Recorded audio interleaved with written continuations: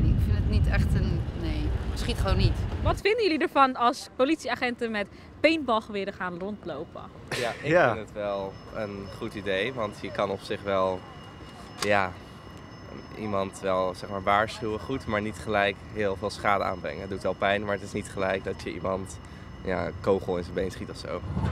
Ja, ik snap wel waar het vandaan komt, maar ik weet niet of ik het helemaal... Een soort van zijn paintballgeweren, waar mogelijk ook traangas in kan, echt de oplossing. Nou, ik denk niet dat het nodig is. En ook een beetje raar. Ik zou wel voor zijn. Ik vind dat de politie best wel wat harder mag optreden in Nederland. Want soms dan lopen mensen er wel over te zeiken dat het eigenlijk helemaal niet kan wat ze allemaal doen. Maar als je kijkt naar Spanje, schieten ze mensen gewoon neer op straat. Dus. Vind je dat dan veiliger als politieagenten rondlopen met zo'n paintballgeweer? Ja, want ze lopen gewoon nu met normale pistolen en normale kogels, toch? Dus ja, en ik voel me gewoon veilig.